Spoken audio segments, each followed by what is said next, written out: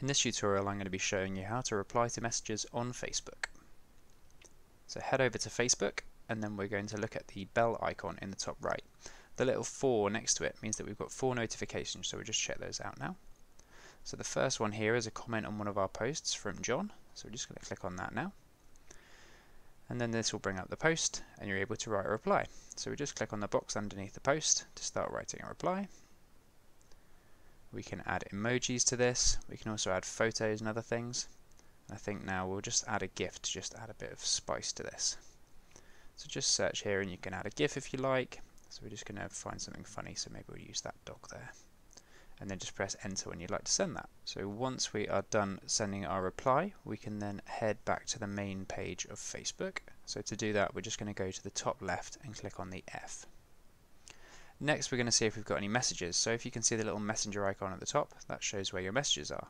So here we can see we've got a message from John, just asking about these tutorial videos actually. So I'll just pop a reply to him there.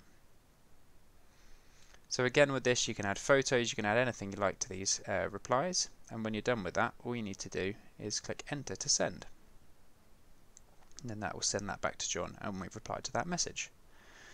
So that's all the basics. If you do have a business account, then these further bits will be for you. So we go back up to notifications, and any of your notifications about your business page will also appear here. So we're going to click here to have a look a bit more of that.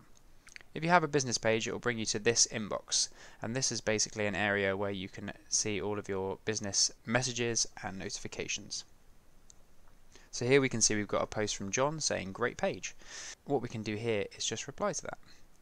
So just type in a thing and click enter when you're ready to send that.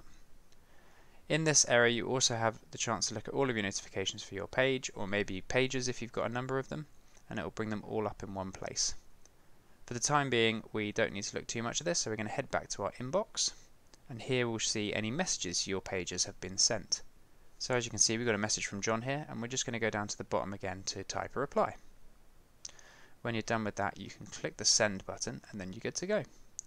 So there are all the basics of replying to people on Facebook. I hope this tutorial has been helpful.